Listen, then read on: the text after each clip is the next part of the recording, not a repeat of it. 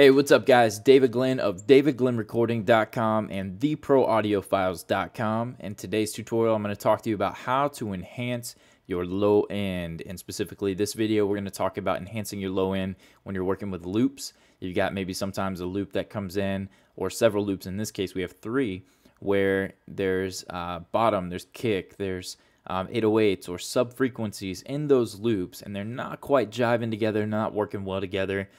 Or they're not working well with your kicks or the bass, all kinds of stuff. It could be a mess to deal with. So I'm going to pull open a track that I've been given recently by my new friend Tim Moore out of California, and his wife has got a beautiful voice. Her name is Dasha Moore, the artist, and the song is called My God Is Big. Super stoked for them. This song's incredible, and I'm excited to share it with you. So I'm going to hit play from the top. We're going to hear kind of the intro, the loops, how they're working together, and then I'll dive in and show you what I'm doing.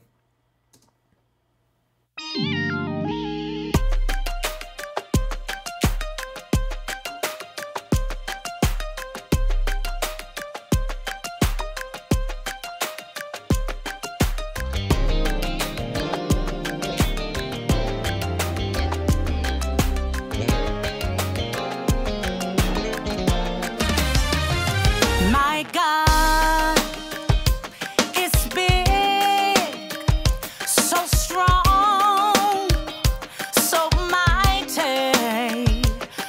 All right, cool. So diving right in, we've got three loops in this song, and they're all doing different things, so they work really nicely together. I'm going to solo those for you, but first we're going to bypass my processing. And here's what I was given.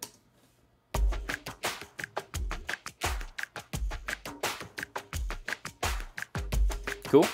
So in these loops, we've got some low-end stuff going on. We've got one, I hear a kind of a soft, fluffy 808 wannabe kind of thing going on.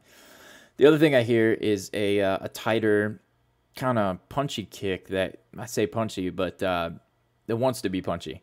And those two aren't working really well together for me, and it doesn't fit with the song the way that they're going. So what I did is I took the liberty, like I often do. I'll take risks whenever clients send me work, but I wanted to redesign the low end. So instead of going with that, what I did is I approached these clicks. I'm gonna play one more time, actually, without my processing. I'll add my processing in, and then we'll go over the kicks. And then now with my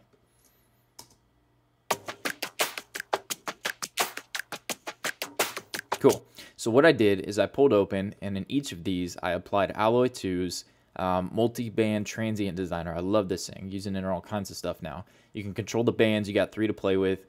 In this case, I increased the attack and everything, removed the sustain. I wanted it to be tighter. I wanted it to feel a little bit of movement within it. I did that for all 3 to tempo. And I sucked all the low end out of everything. So I've got a couple of EQs on here. I'm pulling all the low end out. I don't want any of that because I'm going to redesign it. The first thing I heard was the punch kick. So I pulled open my new favorite plugin for kicks. For Pro Tools users, you have to have something like the Blue Cat's PatchWork to pull in VSTs. They don't make an AAX yet. To my knowledge, I think they still don't.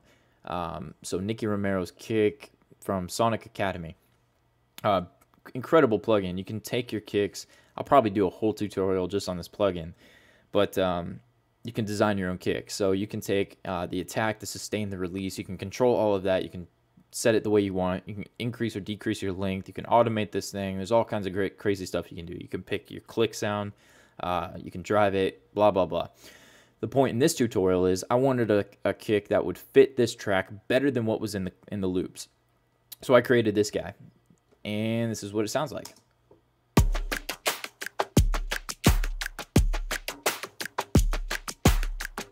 Cool. And then to top it off, we had that kind of sub-pulsing 808 wannabe track underneath. So I recreated that one as well. Let's get rid of this guy and pull open another instance of kick. And this thing's incredible again, man. I'm just going crazy over it. But I just boosted the sustain all the way up. The length of it is at 3,000. That's a max. And this is what I got with it.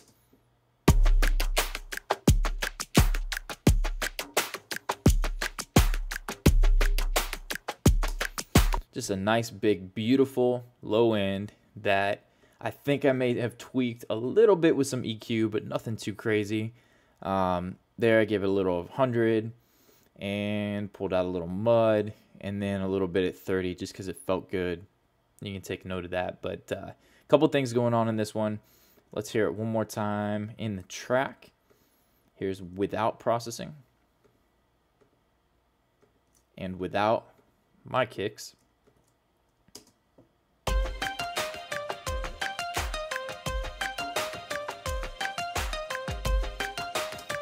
Cool. And then now we're going to try to get this back in quickly. So I don't have them selected and I'm using the shortcut. And with my kicks.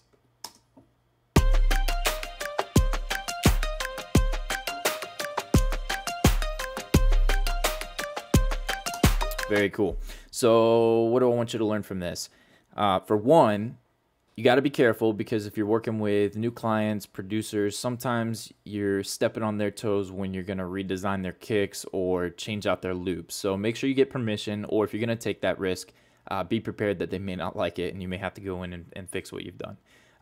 But the main thing I want you to get from this is don't be afraid to take risks. Go in, suck the low end out, listen to the pattern of the kick, and see if you can do better for the track. If the track is calling for something a little bit more bold, a little bigger, tighter, punchier, whatever the case may be, don't be afraid to go in and recreate that yourself. And that's the moral of the story. So anyways, hope you guys are learning something from that. Keep the questions coming. David at davidglennrecording.com. So much stuff on the way. We just had a baby, my wife and I, and we're super tired, but I'm back at making these tutorials. I'm super excited and lots of great stuff to come. So we'll catch you guys on the next one.